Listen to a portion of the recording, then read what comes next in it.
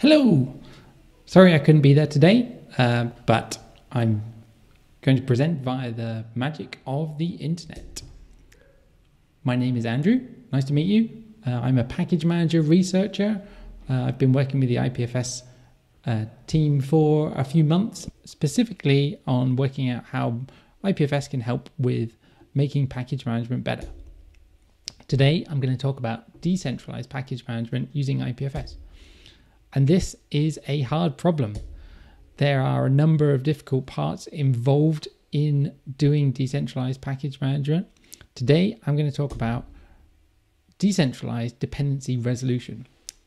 This basically stems from some research that I did into looking at how the challenges involved in decentralized publishing, which, to cut a long story short, shakes out as when publishing a package in a decentralized system, you need to be publishing all of the dependencies of that package alongside it. This means you'll be wrapping up everything and publishing it all at once, which avoids availability issues from other registries disappearing, being deleted, or potentially even just a peer going offline that you would need to be able to resolve your dependencies whilst installing. This is nicely wrapped up in the idea of a micro-registry, a little bundle of all of the dependencies and the dependency metadata that you need to be able to just install a single package. And you can make many of these and publish them straight to IPFS and actually take control of how you work with packages rather than relying on a centralized registry. I've made a handy little command line tool that makes this really easy. This one works for NPM, but it should work in a similar fashion for other package managers too. So let's check it out.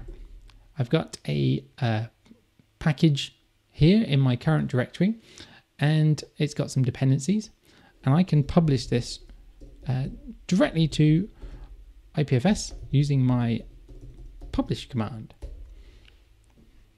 What this is doing is resolving the transitive dependency tree of that library, and then it adds it to IPFS as a single directory, which you can then view on the gateway. You can see here we have the package we just published, its metadata, and all of its dependencies. Let's bump that version and release a new version of this same library, 1.5.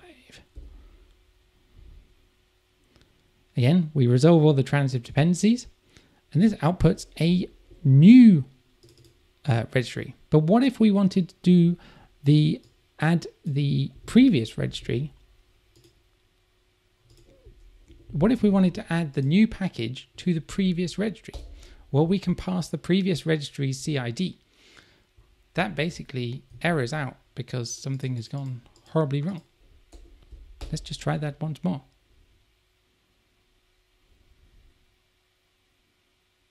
Great, there we go. We can check that out on the gateway. And as you can see, we've got two different versions of the same package in a single registry with all of the dependencies for both of them. Let's keep going. We can also publish something directly from the NPM registry. Let's publish React. So that's published the latest version of React, which is 16.8.6.